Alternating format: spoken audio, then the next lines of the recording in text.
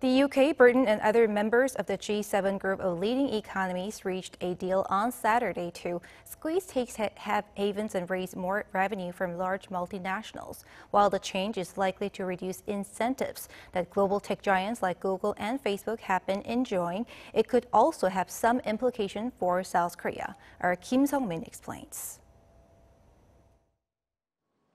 Following the historic deal reached by the G7 group on a global minimum corporate tax rate, firms in South Korea are focusing on the possible implication for their operations. The G7 has taken significant steps this weekend to end the existing harmful dynamic, making commitments today that provide tremendous momentum towards achieving a robust global minimum tax at a rate of at least 15%. The deal was agreed on Saturday in an effort to end the decades-long race to the bottom, where countries competitively lower tax rates to attract corporate giants.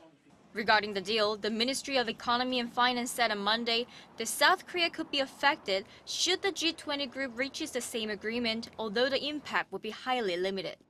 That's because the country's current minimum corporate tax rate is 17%, already above the G7 bloc's agreed minimum.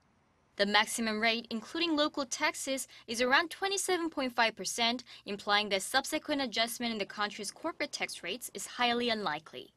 However, certain South Korean firms that are headquartered in jurisdictions where they are subject to little or no tax could be levied with more deductions, as companies with a profit margin of at least 10% must pay tax on profits in the country where they actually make sales, not just where they're based.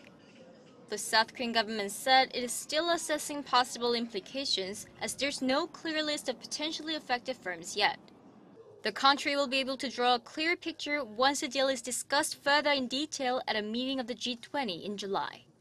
Kim Sung-min, Arirang News.